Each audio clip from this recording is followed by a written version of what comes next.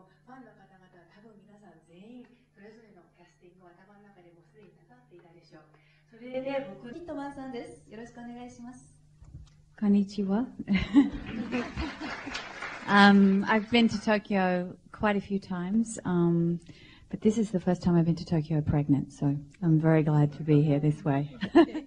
というのは私も散々そういうことを若い頃言われました。あなたは女優になるには背が高すぎるですと。Well, my Bella and Connor are 13 and 15, so they've seen the film and they loved it. My child inside won't be seeing this film for a long time, so.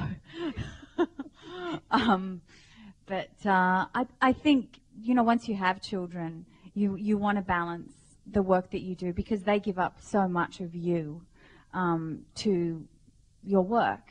So occasionally you want to make films that they can take their friends to, that they can go to the premiere of, that they celebrate. シーンがグリーンスクリーンの前での、撮影だったと思うんですね。それは大変でしたでしょうか。いろんな苦労がありましたでしょう。女性と言い直しました、が主人公を演じるというのは大変珍しいことだと思うんですね。そして私はこのあ